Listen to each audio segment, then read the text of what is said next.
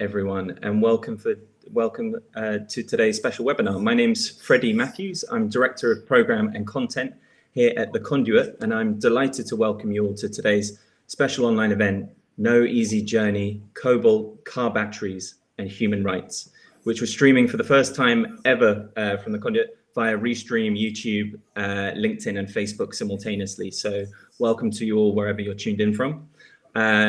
Welcome to all the Conduit members out there listening, who I think make up the largest audience tuned in today, but thank you also to anyone else tuning in from around the world.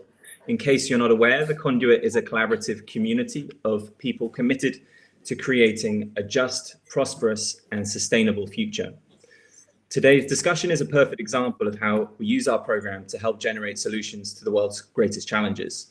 And as you'll already be aware of, today's discussion will tell an incredibly important story, essentially the ethical impact of cobalt mining in relation to the accelerating demand for the mineral electric vehicle batteries rely on. Today's distinguished panel includes Annika van Woudenberg, Executive Director of RAID, Rights and Accountability in Development, award-winning filmmaker and photojournalist Fiona Lloyd-Davies, Senior Analyst at Benchmark Mineral Intelligence, Casper Rawls, as well as Emmanuel Umpala, Executive Director of African Resources Watch, a non-governmental organization that promotes equal access to natural resources, including land, water, and minerals in the Democratic Republic of the Congo. The discussion will be moderated by Executive Editor at Benchmark Mineral Intelligence and former commodities correspondent for the FT, Henry Sanderson. So without further ado, over to you, Henry. Thanks so much, Freddie, and welcome everyone to a fascinating topic and what looks set to be a great panel. We all see that electric car sales are surging. Tesla is the most valuable car company in the world. Yet to meet some of the climate goals that were talked about at Glasgow, we really need a rapid scale up of electric car production, which is going to mean more batteries, which is going to mean more raw materials. Cobalt, most electric cars have some cobalt. So to scale up, a huge increase in demand for cobalt. And today we're going to talk about some of the sort of ethical implications of that. You know, unlike the oil market, DRC has an even bigger position in the cobalt market than Saudi Arabia has in the oil market. DRC supplies over 7% of the world's cobalt. So when we talk about cobalt, we talk about DRC. There's no EV revolution at the moment without the DRC. So with that, I'd like to kickstart the panel. I'd just like everyone first to just give a quick who they are, where they're from. Let's start with you. Thanks, Henry. Yeah, my name is Casper Rawls. I'm the Chief Data Officer at Benchmark Mineral Intelligence. My role really is to manage the data machine that lives within Benchmark. So that means my team are every day speaking to mining companies, chemical processors, cell manufacturers, cathode manufacturers, automakers about the battery supply chain. That can be information on pricing or raw materials, supply, demand, etc. So yeah, my analyst team here essentially collecting the data directly from the market and then feeding that back into the rest of Benchmark, the different products we have, price assessments and market assessments and raw material forecasts and data. Got it. Thanks, Emmanuel. We're really grateful you can join us from Kolwezi, you know, the center of the cobalt mining in the DRC. Do you want to give a quick introduction?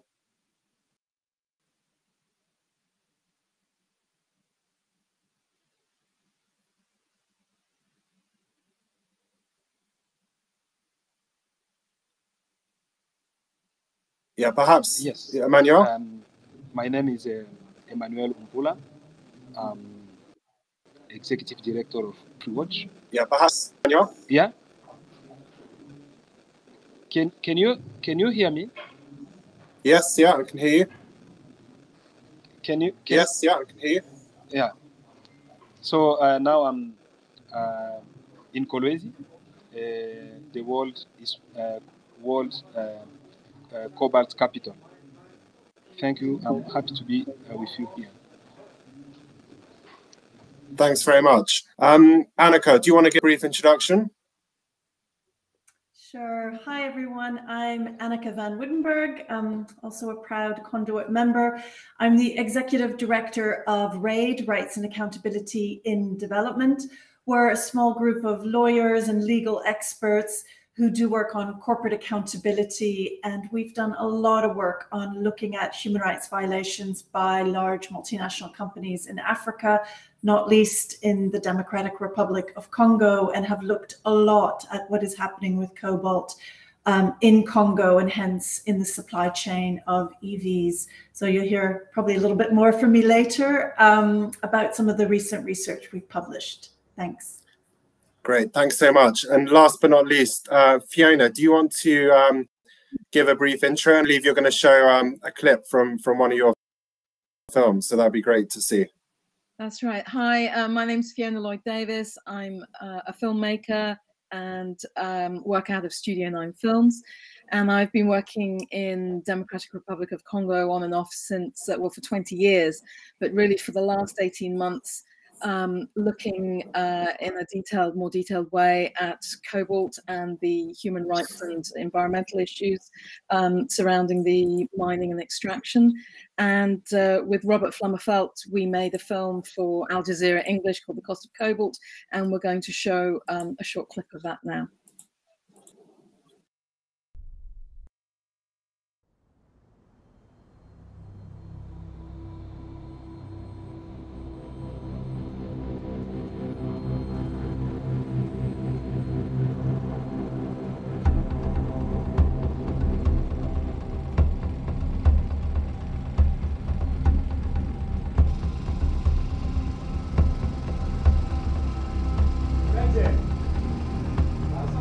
In the heart of Katanga Province, Democratic Republic of Congo, these miners are digging for a mineral essential for clean energy.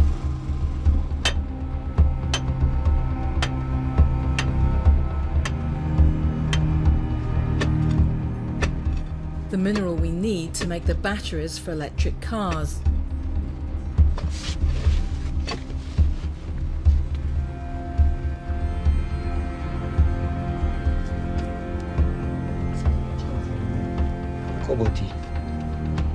Cobalt is playing a key role in the battle to reduce carbon emissions and slow climate change. Most of the world's reserves are in DRC, and artisanal miners like Mwenze extract about 1/3 of the country's output in this way. Working underground is dangerous, yet global demand for cobalt is insatiable. For many here, it's their sole source of income. But most of the DRC's cobalt is mined on an industrial scale, from vast open pits like this, owned either by the state or by large multinational corporations. And there's a problem, because many of these mines are adjacent to towns and villages.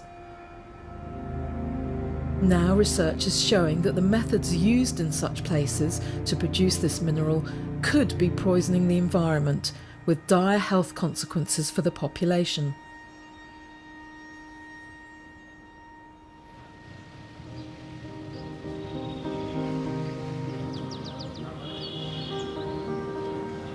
At University Hospital in Katanga's capital, Lubumbashi, Mirai and her husband Guilor have brought their 2 children to see a doctor.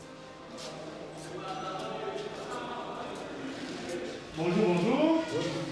Karibu. Nenda kwa docteur njoo ya batoto mimi ambazala beko na mafant falata. Comme je dis toujours, il faut toujours regarder. Wa kwanza deja shofika age ya kusema. Mimi naona kuna sema na difficulté sana.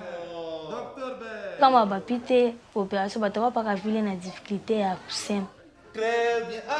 Jessica, tu es gentille. Sebastian Mbui Muzanzai is a paediatric maxillofacial surgeon who's become a specialist in repairing birth defects. It has been 15 years that I'm taking care of many congenital malformations. Many families now are coming to see us. At the beginning, it was very hard for them because they didn't know where they can go with their child or their children if they have got congenital malformations. Depuis tout barinizala na mi shaona na mi bia hivi. Sasa mtoto anazalika hivi, mama kuna hata seni bubu ashishikie na hivi huyu yeko anashikia mambo yetu. Kile kiko nguvu ni paka kusema. Ben, 3 years old, and Jessica, 14 months, were both born with cleft palates. This is a birth defect found throughout the world and can be linked to mothers' exposure to environmental factors early on in pregnancy. We were asking some questions to parents, to people where they are living, to see if we could find a link between one environmental factor which can be linked to those malformations that we are seeing in patients. Une fois minenda à l'hôpital, je il est ça m'a posé ma question. Le cas où on a ça ma carrière. We found that there were links between mining activities and the occurrence of orofacial clefts, for example.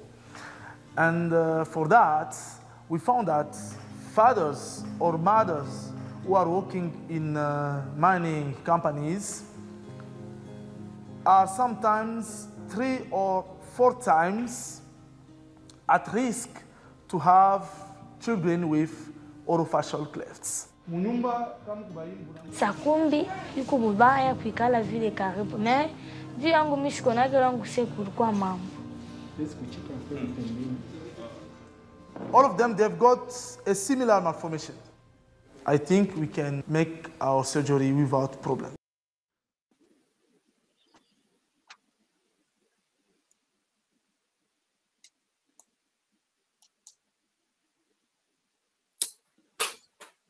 Great. Thanks so much, Fiona. That's an interesting video. I just wondered, in terms of the health impacts, is this something that's just being studied, just being looked at, or is it something that we know a lot of already about these links between mining and health impacts? Well, what the film goes on to show is that there's a range of birth defects, and obviously it's a very complex area and difficult to pin down any one particular cause. But WHO have identified that DRC has the highest regional rate of birth defects and one of the highest in the world, at 71 per 1,000 children. The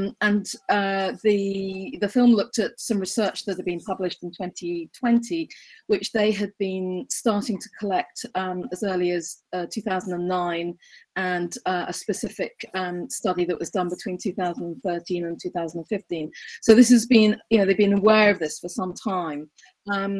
It also, what the film also showed is that another study that they're still yet to publish, but they mapped an area in Lubumbashi and found that the area where there were maternal centers where women went to give birth, that it was a much higher incidence of birth defects in the areas with mines and smelters than there were with the maternal units in the areas that didn't have mines and smelters. So they're building a sort of body of evidence, and there's also other evidence about the contamination environmentally of water, fish, and plants. And then there's also the whole issue of air pollution. And we know in this country that, with emissions and trying to reduce emissions, that there's a lot of evidence that shows air pollution with asthma and even child death. And so the issue is that there's very little resources. It's very difficult for them to gather the evidence and publish it in any sort of really broad, systematic way, because it's much more convenient for everyone just to ignore that this is going on, and for the large mining companies who are very, very aggressive about even letting us film. One of the film that director Robert Flummerfelt was there with a local crew, and one of our crew was arrested just by standing near the open cast mine and was detained for 36 hours in the military prison, and that was just for pointing a camera in a public area towards the mine. So the big industrial mines are very aggressive, and I think that's why in the past a lot of attention has been focused on artisanal mining, where there are lots of issues and health issues as well. But it's a tiny fraction of the whole picture, where the majority is actually done through industrial mining, and with these very dire consequences of the process, the acids and the treatments that are used to treat the minerals is leaking and leaching into the environment, causing long-term health effects, which the evidence seems to be building. Emmanuel, I just wanted to ask you, do you also see evidence building that shows that there's, these mines are contaminating the environment and local people?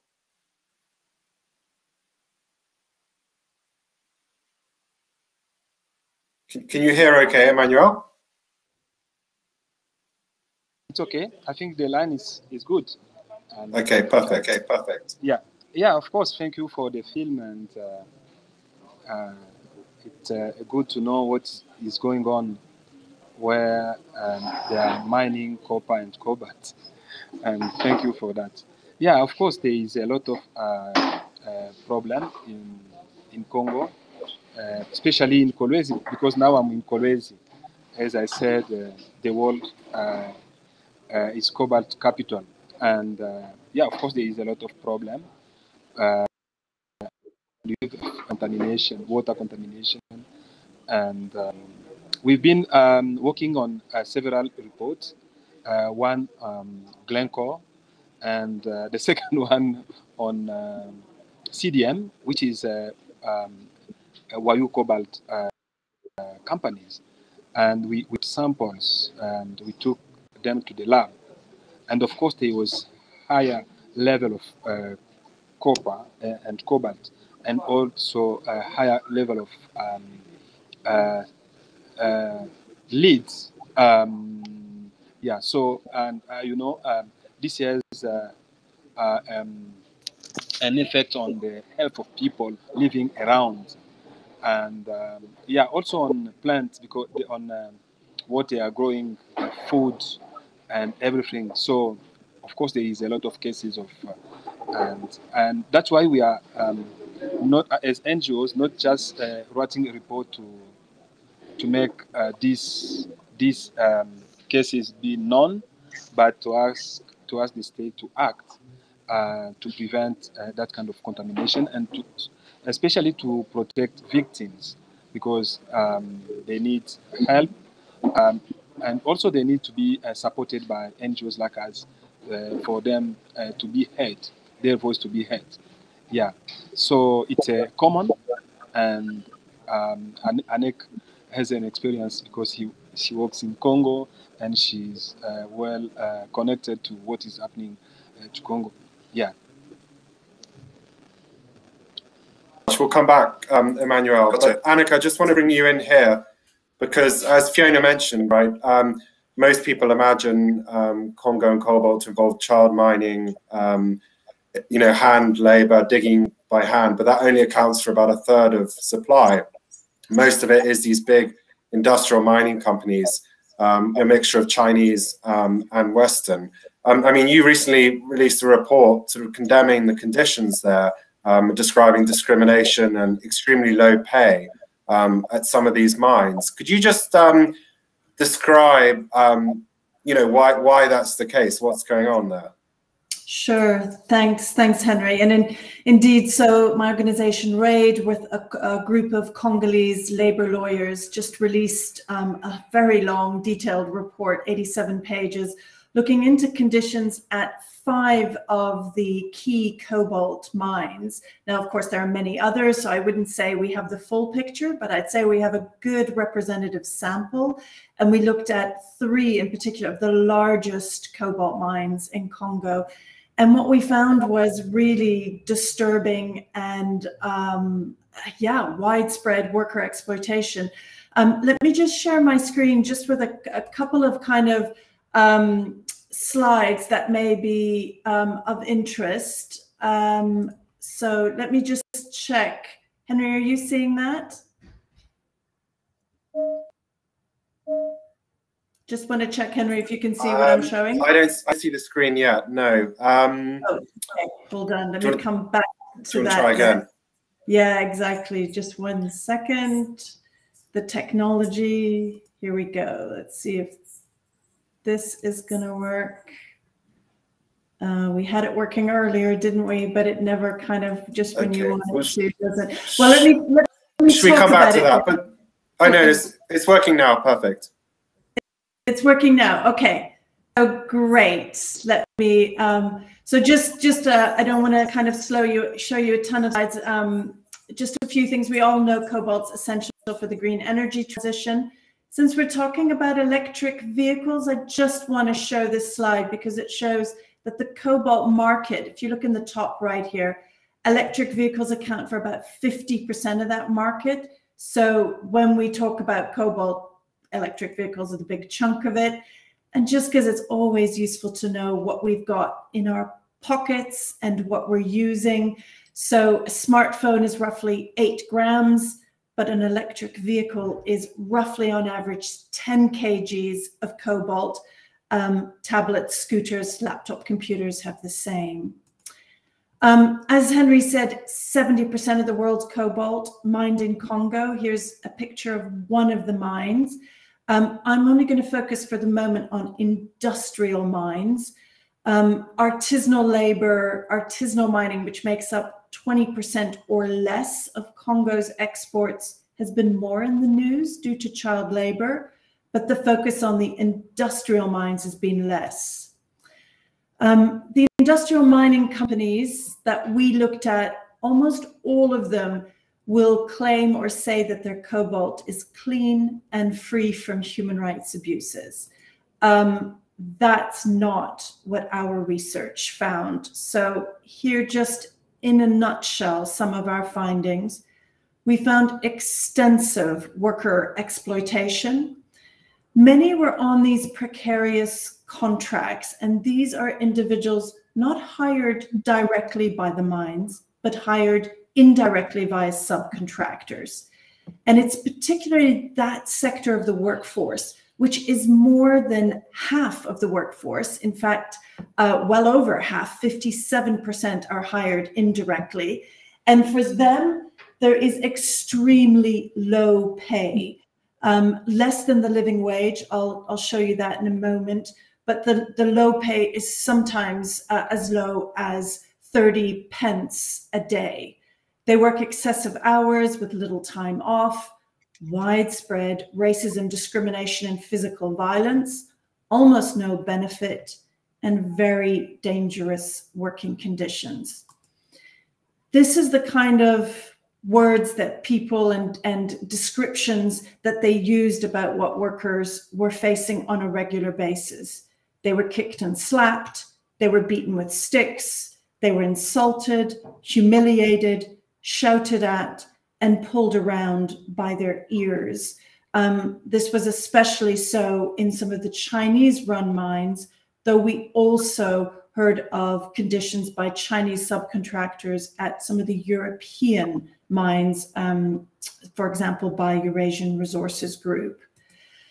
Many workers extremely low salaries, earning well below the living wage, which we calculated at $402 a month. So by no means excessive, which is the minimum, the absolute minimum for a decent life.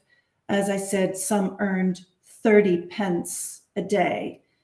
Look, here's just one testimony from one of the workers that we spoke to, which gives just a sense of how dire for thousands of workers the situation is at some of these large-scale industrial mines, with many of them easily being fired at the drop of a hat because of the precarious contracts on which they are employed. I want to just briefly touch on this. And for those of you who may not know, Congo in the past was a big provider of rubber, and particularly so at the turn of the century, early 1900s, when the motor car first appeared and the rubber was needed for the tires. And there are many in Congo who feel that what we're seeing today with cobalt and EVs appears to them to be almost a repeat of history. And that might be something interesting for us to discuss, is how can we avoid that repeat of widespread exploitation and incredibly poor work conditions linked to this boom in electric vehicles. And of course, look, you know, I don't think that this is inevitable. I actually think ethical batteries are possible. And what we would very much urge for is a just transition, as this says here. And, you know, really looking to ensure that we have cobalt, which is contributing to a proper green energy transition. Let me just quickly say, Henry, just the 5 mines we looked at, in case that's of interest to anyone. So we looked at Glencore's Katanga Copper Company, the largest cobalt mine in the world. We looked at Eurasian Resources Group's Metal Coal Mine, another major mine, and then 3 Chinese operated mines, Tenke Fungurume, run by China Molybdenum, and Sikomin and Somides, both run by Chinese consortiums. The first 3 are the most productive cobalt mines in the world, so Glencore's, ERG's, and Tenke Fungurume's. And we would be hard pressed to find electric vehicles on our roads today that don't include the cobalt from some of these mines that I've just mentioned. And it puts a real emphasis on us looking at supply chains and, you know, what are Tesla, BMW, Volvo, VW, all those big EV car manufacturers doing about ensuring that they're responsibly sourcing. And especially when we've just been through COP26, lots of emphasis on electric vehicles and the need for, you know, moving away from the internal combustion engine. I am completely in favor of that. And I think many of us on the call on this discussion probably are, but we need that to be a just transition. And that means tackling the issues around the environmental damage, as Fiona's laid out, and it means tackling the issues around the supply chain. I think it's totally doable, and happy to discuss that a bit more as to what's needed. But part of doing that is identifying what the problem is. And I think our research has really identified we have a worker exploitation, labor rights abuses problem at the beginning of where electric vehicles start at the cobalt mines in Congo. And tackling that in a way that benefits these Congolese workers, of which are tens of thousands in cobalt mines, is essential. Got it. Thanks so much, Annika. And just to note that you did get responses from 4 companies, right? And their responses are on your website as well. So Casper, just to move on to you, could you give us a sense of demand for cobalt? Because, you know, not every electric car, especially in China, uses cobalt in the batteries, and we have seen these cheaper batteries called lithium iron phosphate batteries come out in China which don't use cobalt. There is that option available for car makers. How do you see demand for cobalt over the next decade or so? Yeah, as you say, yeah, thanks, Henry. There are lots of different types of lithium-ion battery. They all have some similar traits, but they have different ingredients, different recipes. And as you say, some use cobalt, some don't. The two main kind of battery types or cathode types that go into lithium to EVs, nickel containing NCM and that contains cobalt, and NCA, and then you have this type that's called LFP, lithium iron phosphate, that doesn't contain any cobalt. So not all EVs will have cobalt in them, but the ones that do have varying amounts as well. So you have, again, slightly different recipes that give different, let's say, battery performance characteristics. And so it's quite complex. I don't want to get into the technicalities of all the different battery types, but even with these different low cobalt chemistries that are sort of coming into the market now, which use less cobalt but allow the vehicle to drive a bit further, we're still going to see some very significant growth. So at the moment, 2021, the cobalt market is around 145,000 tons a year, of which getting on for 100,000 tons will be going into batteries as a whole. But by the time we get to 2030, the cobalt market's going to grow to around 350,000 tons, with the vast majority going into batteries. The rest goes into kind of industrial applications, that goes into things like jet engines, medical instruments, catalysts, things like that. So very, very significant growth expected by the industry. And, you know, there is a changing picture in terms of the cathode types, but as you said in your introduction, I noticed kind of there will be no electric vehicle revolution without cobalt, and that, you know, that cobalt is likely to come from the DRC. Got it. Thanks so much. And Emmanuel, I just want to return to you, because Annika's report is fascinating in that it talks about the Chinese mines and the conditions at the Chinese mines. And obviously, you know, Chinese companies produce the bulk of the cobalt in the DRC. Do you notice a difference between the Chinese companies and the Western ones? And is improvement from the Chinese companies? Thank you very much. This is a good question, and I think it's also hard to respond to that kind of question, but it's okay for me to try. And I think I will start just to give you an idea of how Chinese companies came to Congo.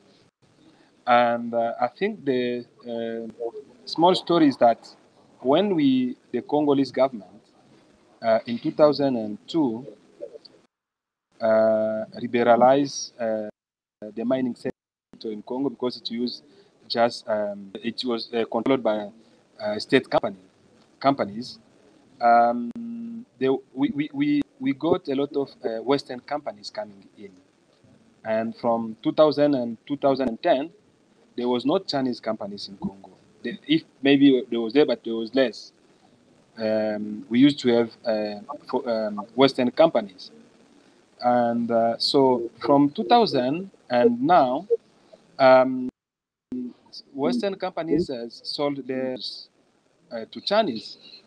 And so sometimes there's the debate saying that Congolese government made a deal with Chinese companies.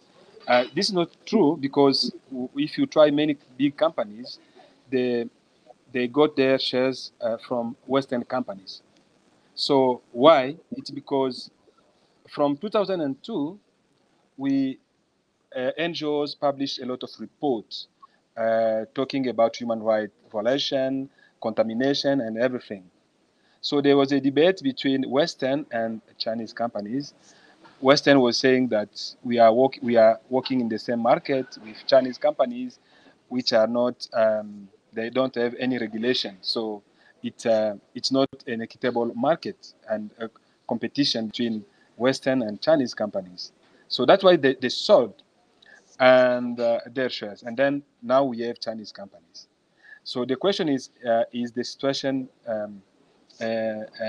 improved from 2000 and now? My answer is no. So we are going from worse to worse, and so we don't have the improvement of the situation. And so I think that this is the case and the situation, and I think I can give the case of Tenke Fungurume Mining Companies, which is owned by China Molybdenum. It used to be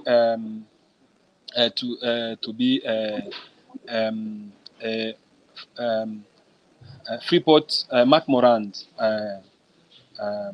company, which is an American company. And in 2015, they sold to Chinese, to China Molybdenum. And if you go there, you can see the standard from where Freeport McMoran were up to now. You will find that there is a huge difference in terms of standards. And we don't understand why the China Freeport McMoran sold his share and left Congo. We don't know the reason, and but I can admit that there is a big difference.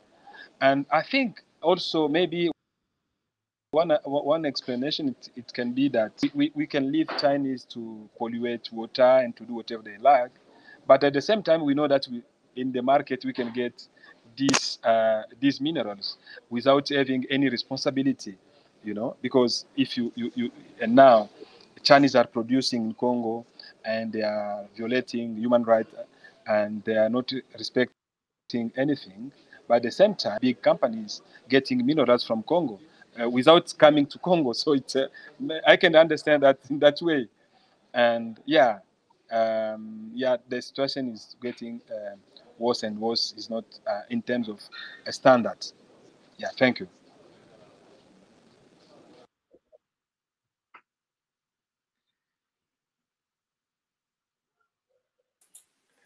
Got it. Good.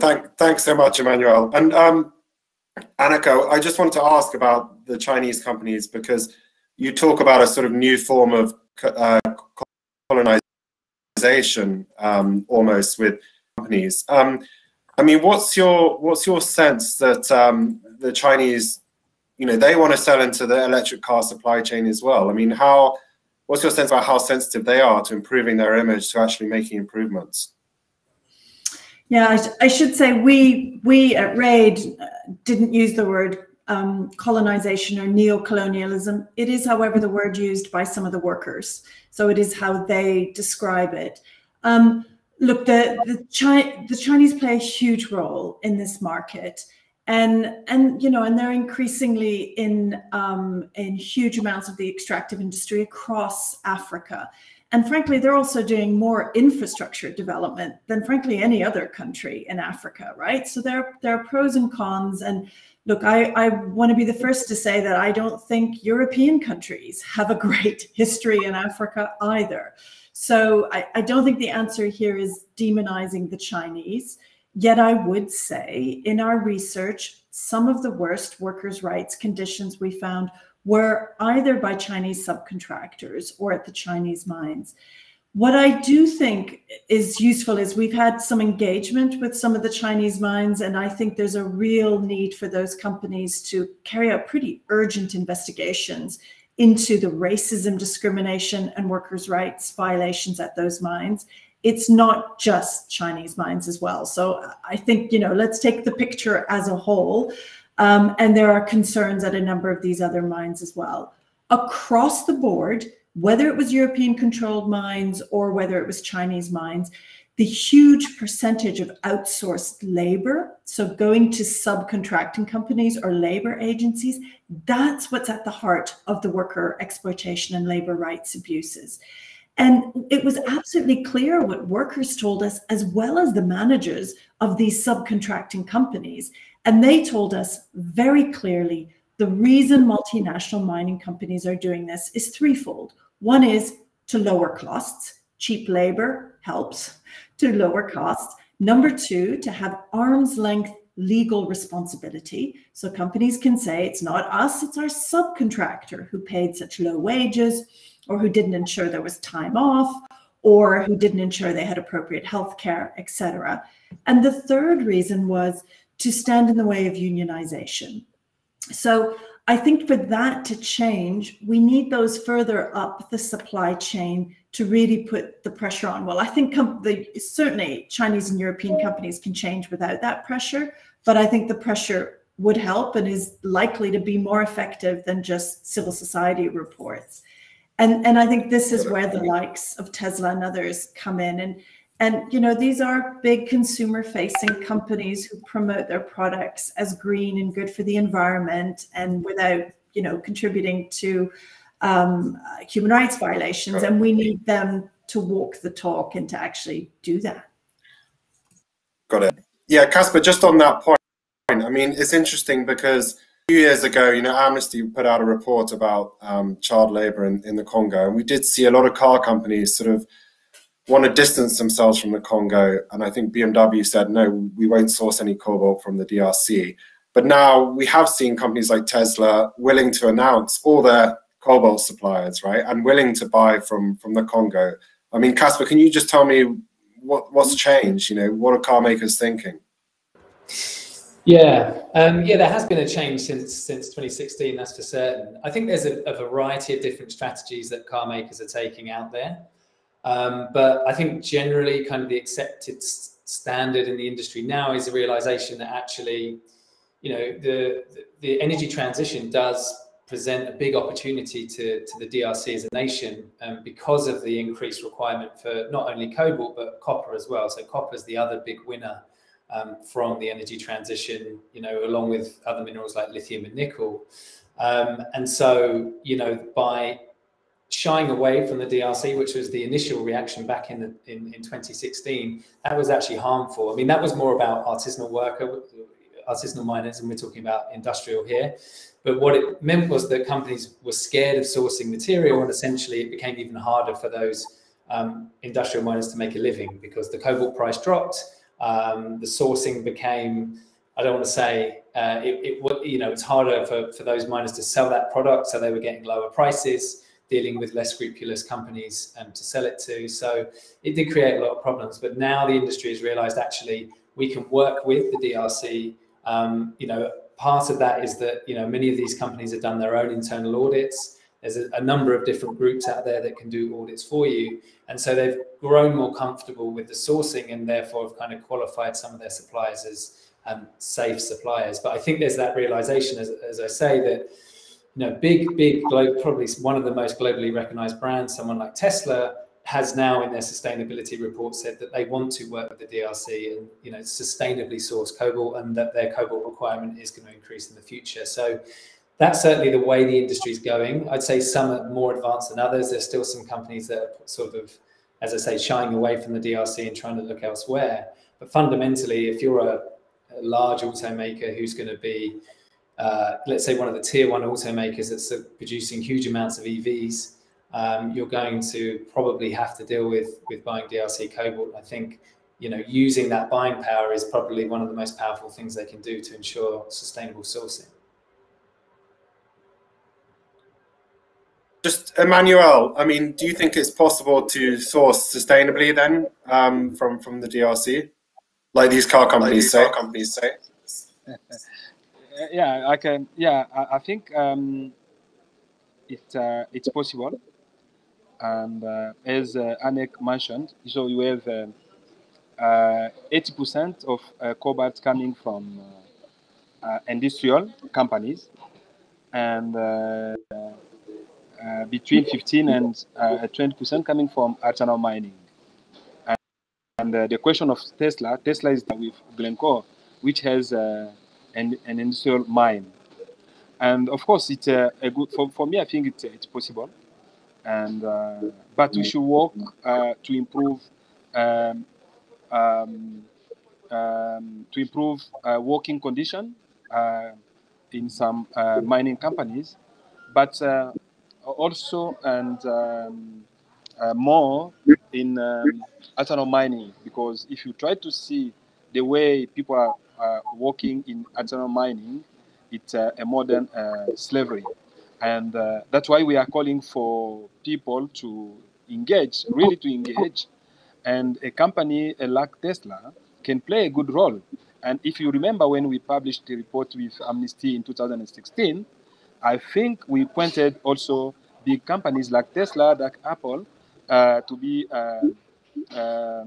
part of the solution. So for us, it's a good way for them to make pressure to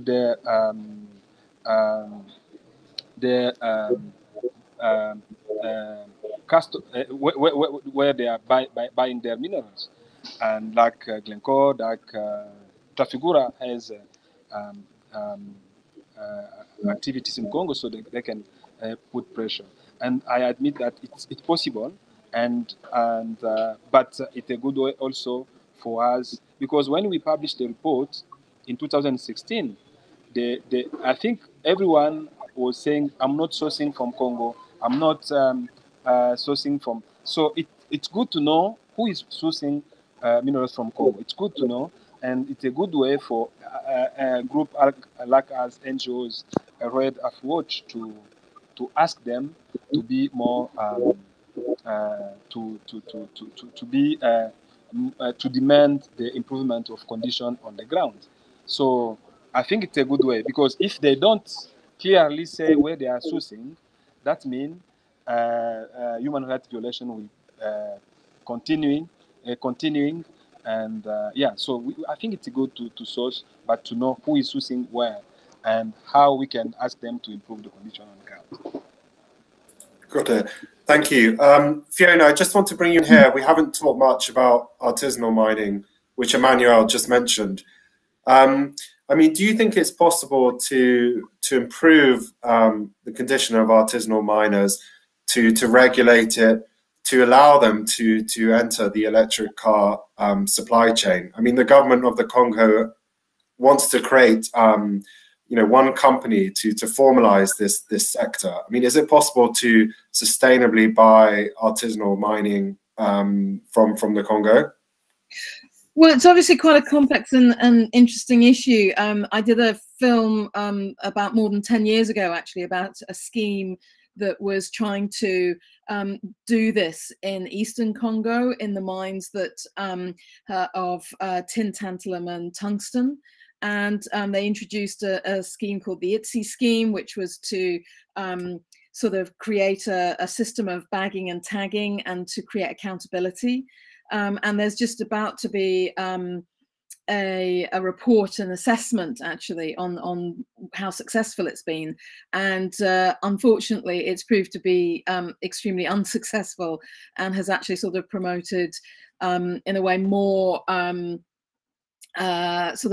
more smuggling and created more difficulties. So it's obviously, a really challenging issue about how to do this in a responsible way that puts the workers first. And I think the issue here is that people are desperate to earn a living, and that here is a resource that is available in some ways to many people. And it also means that they give up farming, and they give up some other really important jobs and skills that are needed for their own survival, because they see a way of making a lot of money quickly, or for them in their ways to get a resource that could make money for them. And so there's also issues about growing crops that are falling behind, and issues with that as well. So it is a complex thing, and obviously it's really, it comes down to, will large companies pay sufficient money to that it actually costs? And the trend is that obviously they want to keep their costs as low as possible and exploit as many people as possible, to make, then they can have bigger profits. And I know anecdotally, when Robert was filming, he did hear from people that it's important to remember that mining has been going on in Katanga for 100 years, with other minerals, uranium in the 40s and 50s, and the uranium for the atomic bombs came from Katanga, as well as in other areas of Congo, rubber before that. But in Katanga there has been mining for some time, and it seems to be only in the last sort of 30 years, and Annika and Emmanuel may be able to have, more specific examples of this, but it seemed to be anecdotally only in the last sort of 20, 30 years that there has been so many issues and compromises and corners cut in the way that mines are being built, and that industrial mining is being produced. So it's, sorry to go back to industrial mining, but because that's the sort of biggest area, it comes down to whether I think people want to hold big mining companies to account and actually, keep shining a light on it. And I think one of the biggest sort of challenges with Congo is that there is this, thanks to Joseph Conrad, there is this sort of terrible, dark cloud that hangs over Congo, which is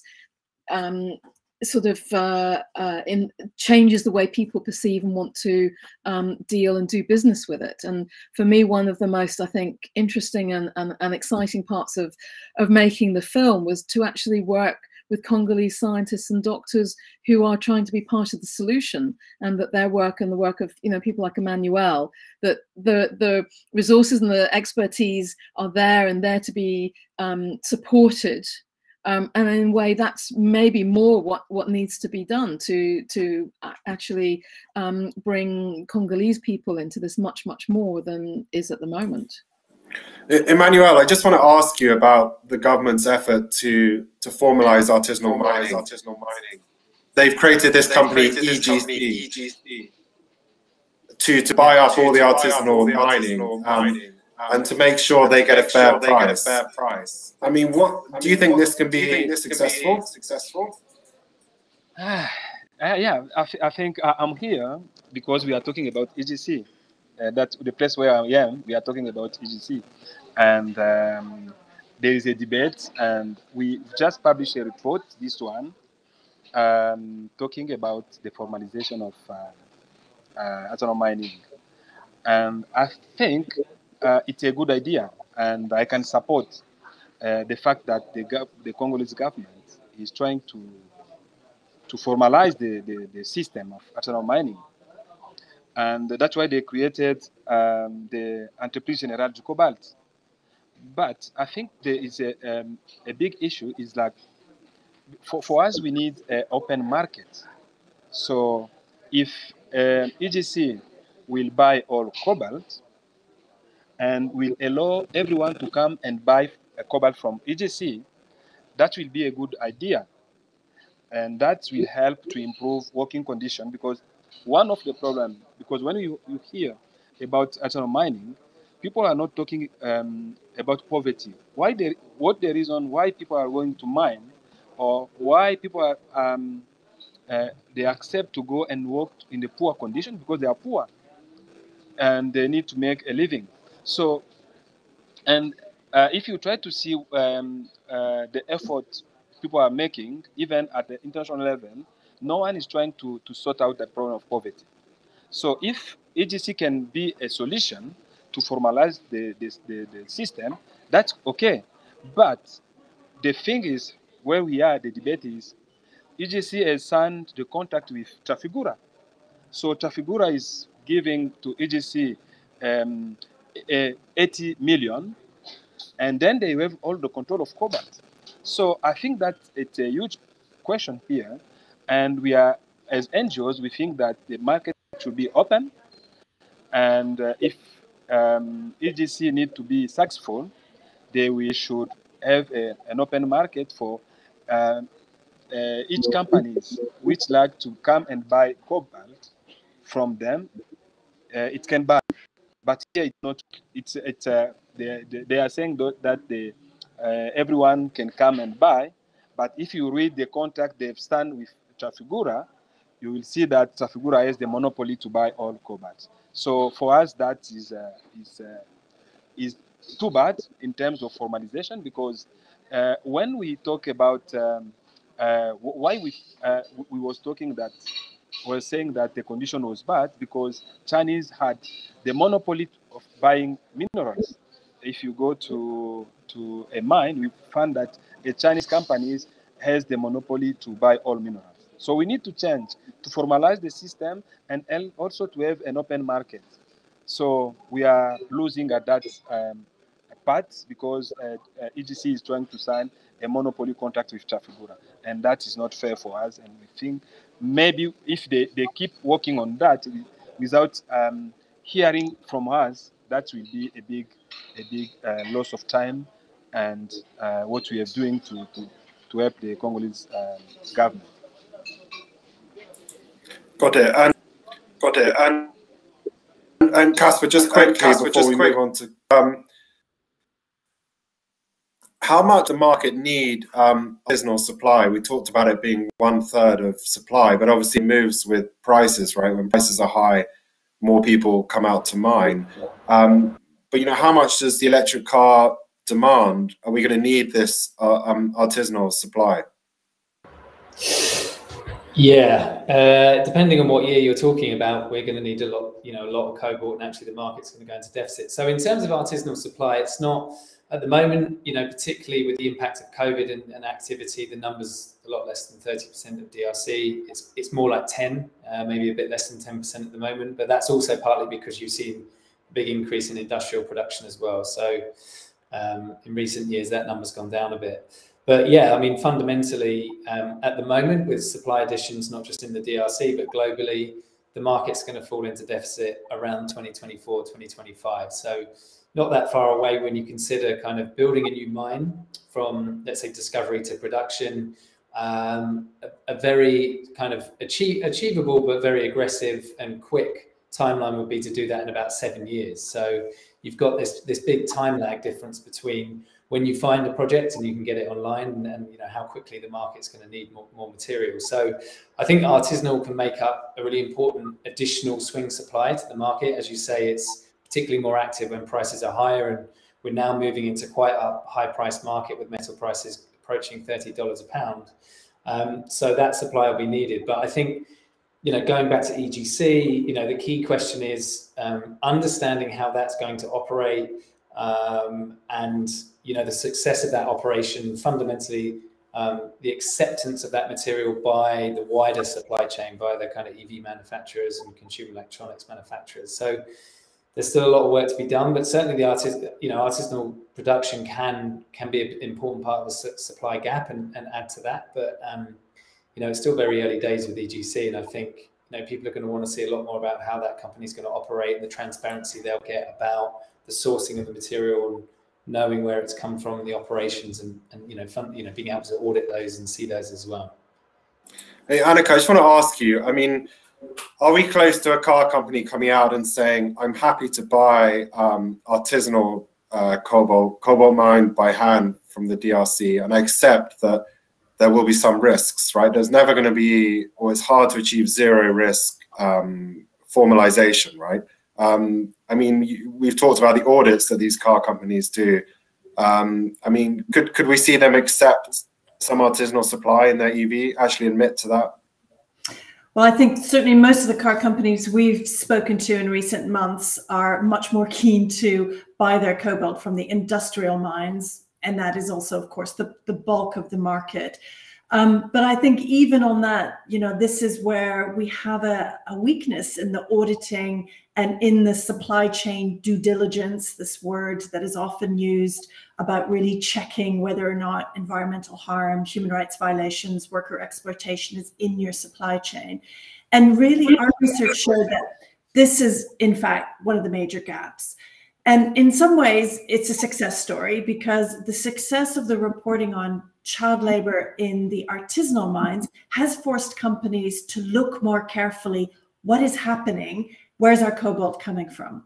The problem then is the questions they're asking are very limited. Is there child labor? Is there forced labor or slave labor? And they don't really ask any further questions. And so quite a lot of the standards we've seen, which by the way are all voluntary, so companies don't have to do this at all. International law and domestic law on this is very weak. So all their kind of voluntary steps are to check around a number of critical questions. And frankly, they're just not asking the right questions. And our discussions with the car companies has been, you need to ask the questions about worker exploitation, environmental harm, even if you're not sourcing from artisanal mining.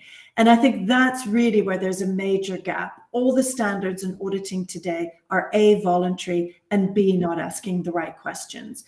I would say, and Casper's right, that I think the electric vehicle companies are beginning to look at this more. Tesla having come out and publicly shown, here is our supply chain, this is where we get the cobalt from, sets at least the standard of other companies needing to do the same and to be public. I think we now need to move on to have car companies press their supply chain to say, we must be paying the living wage. We should pay the living wage in this incredibly impoverished country in Africa, coming out of years and years of conflict, and to really ensure that they're not contributing to environmental harm in Kolwezi while claiming to clean up the air on the streets of London. That disconnect is something that I don't think any of us as consumers, certainly not something that I would want when I buy an EV. Got it. Thanks so much. That's a good point. Emmanuel, we've actually got a question from the audience for you. They say, what is the local perspective of cobalt mines in the DRC? You know, are enough people aware of the risks, the exploitation and dangers involved that we've talked about today?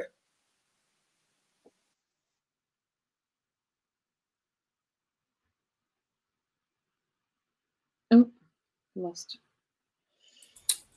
Unfortunately, yeah, it looks like Emmanuel's cut out. Well, Annika, maybe you could answer that through your report. I mean, it is obviously startling what you've revealed, but is there an awareness locally that what's going on at these mines? There definitely is. I mean, people are well aware of the risks. I would say Congolese are also aware of their rights, and they've tried to unionize and tried to, you know, really push for both better pay, better conditions, better health and safety. But they are the kind of, you know, the ones with the least power in this equation. I mean, the workers we spoke to are clear that artisanal mining is particularly dangerous and a very precarious life. So if you can get a job at the mine, that's even better. Even then, you're in these precarious contracts. And if you manage to really, you know, be lucky, you'll get a direct contract with one of the mines and be paid a bit more. But people do it because they're desperate. And there is extraordinary unemployment in Congo and immense poverty. And so any job is better than no job. But I would say people are well aware of the risks and deeply concerned about what that means for them. And, you know, they're desperate to pull themselves out of poverty. But to do that requires a living wage, and very few of them are earning that. Fiona, I just wanted to ask, I mean, yes, we've talked about the history of resources in the Congo, which isn't a happy one, obviously. But is there any chance of looking at this positively, that it is great geological luck, right, to have all this cobalt, just as the EV revolution's taking off? I mean, is this an opportunity? Can we have any hope that the Congo could benefit? It would be nice to think so. I think, you know, there are other minerals, lithium possibly as well, and you know, it would be nice to think, but I think there has to be a massive sort of shift in approach, and rather than see the Congo as this resource to be taken advantage of, which I think, as Annika mentioned about the repetition of history from the rubber resource, and mentioned about the history from the resource and the last century, 20th century, and to, you know, we know that as a historical precedent, and it's been very, you know, very articulately written about, and it's a well-known narrative that we should be embracing in order to prevent it happening again. So I think if they're, you know, my job as a journalist really, and a filmmaker, is to give people a voice, and I think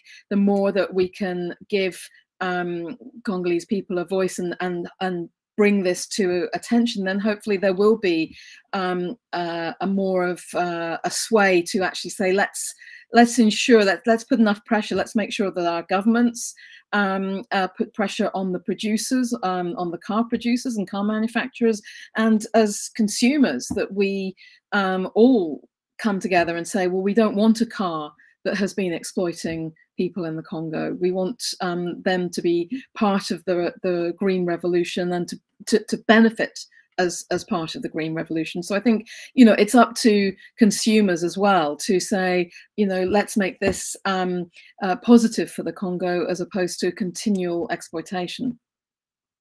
Yeah, Emmanuel, I just wondered what you think. Are you hopeful that Congo, I mean, it's in a good position to benefit from the green revolution?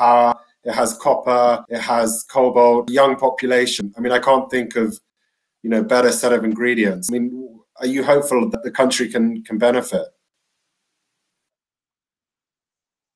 Of course. I think you heard when during the COP26 and the Congolese government said, so I think we need to be part of it, and to get a profit from that.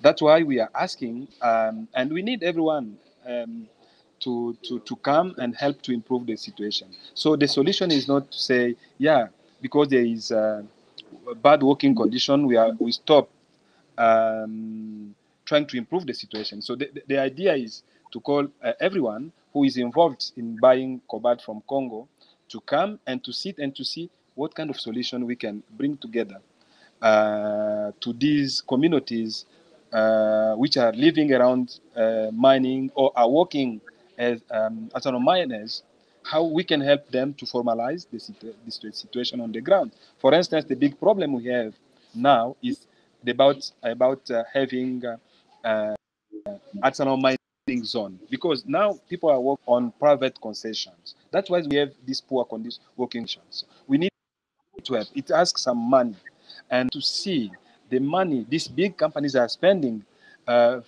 financing traceability mechanism, this money can help people on the ground. So the idea, do we need just to doing like having I don't know what kind of system, which are just the way to lose this amount of money without coming with a good solution to help people on ground. For instance, if you need to formalize a natural mining zone, you need just 5 million, just 1 million.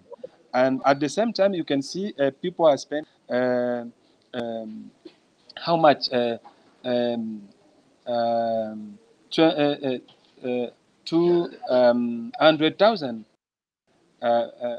200 million in making it doesn't fit, it doesn't work. So the idea for us is we need people to come with solution, because it doesn't ask a lot of money. It's just about if we need to change, it's possible to change the situation on the ground. And the example of child labor from 2016, now I can say as NGOs, which was part of that report, we made now the number of child labor is significantly reduced. So that's why we say it's also possible to change working conditions. And to do that, maybe I can add just something to change working condition, and also to have fair price for everyone, because the other problem we have is a fair price. So because as our miners, they don't get enough what they are doing as what they are producing, copper or cobalt, they don't get enough. So we need a fair price for everyone, so we can benefit from the green revolution.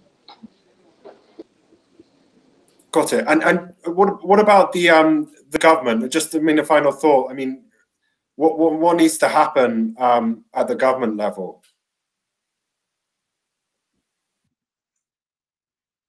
That they are here, and we are talking to them. And that's when we publish, after the publication of the report and the debate on, I think they are conscious. They are trying to take to help, but at the same time, you have a lot of international initiatives coming in. So I think we need to stay and see how much initiative do we need. And I think we don't need a lot of initiative, will to change. And if we take, not cost a lot of money. And yeah, so we can also push the government. And today I was thinking, why the Congolese government is not itself investing to investing or funding the system, the formalization of the system. Why not? Because why you need just Trafigura only to fund? Because you can 20% of you can give to Trafigura just only 20% of cobalt coming from atom miners. For how much money? For $80 million. Why Congo's government doesn't like to put the hand the pocket and then fund that. That's the question, and we are pushing them to do something. But in terms of the good regulation, that's why we are asking, instead of having a lot of initiative, we can implement enforce what we have in place and see what doesn't work, how we can fix it and improve instead of a lot of initiative coming in. And these initiatives are using money which are instead of helping people in need, just helping the NGOs which have the system of traceability, for instance. And it's a question now who will support the price of the traceability system, for instance. Yeah, who will support? And in more of the case is at our miners who will pay for that. Emmanuel, quick question from the audience. Do you think people should be encouraged to go into alternative jobs, alternative working conditions rather than Cobalt? I think you know why people, because if you try to Cobalt and copper, people we in Congo, people mining cobalt artisanally. They were not that before the crisis in I think 90s, yeah, and they were just industrial mining. It's a poverty, because when the people are poor, they can find another way to survive. That's why we have today mining. So if you have another means of I think it's possible to do. We can do agriculture. We can do even what I'm saying. We can also money coming from industrial. If we can share it good with everyone, that will help. Because now the money is not sharing well, and the big part of money. I can give you an example. If a company tells you that they've been invested 2 billion in Congo, I don't know if how much services they are buying locally or in Congo. Everything they are imported them from outside of Congo. That means they are not supporting anymore Congolese economy. So the debate more than working condition. There's a debate. We should debate to see how we can share the wealth, and Congolese people should be part of the green revolution, and for them to be discussed and to see how we can share the wealth we have. Got it. Well, I'll bring to a close this discussion. If you want to watch the full film by Verena, The Cost of Cobalt, there should be a link on your screen, and also the link to Annika's recent report on industrial mining. You should see that link as well. To find out more about AfroWatch, which is Emmanuel's group, you can see that link there. And also Benchmark Mineral Intelligence, you can see the website link, should be on there as well.